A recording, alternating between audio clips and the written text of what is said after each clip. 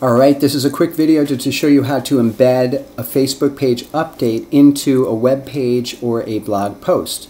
This is a photo that we're looking at, a photo that was posted by this Facebook page. Basically, I've posted it on this Facebook page, so it's a regular old photo. It looks, obviously it looks like the back end of a Facebook page. It's just a screenshot. So to embed a post, what you do is you go down to the bottom, click on Options.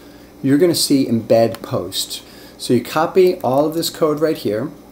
You go over to your blog or website, and I'm using WordPress in this case. I'm actually not going to paste into the visual mode. I want to paste it in text mode, which is basically just raw text that I'm pasting in here.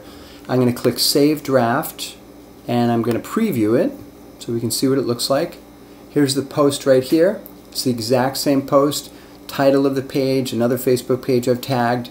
Here's the photo itself, and if you take any action here, like, comment, share, or click on the photo, you'll be redirected to the photo on the Facebook page. So that's how to embed a Facebook page update into your website or blog.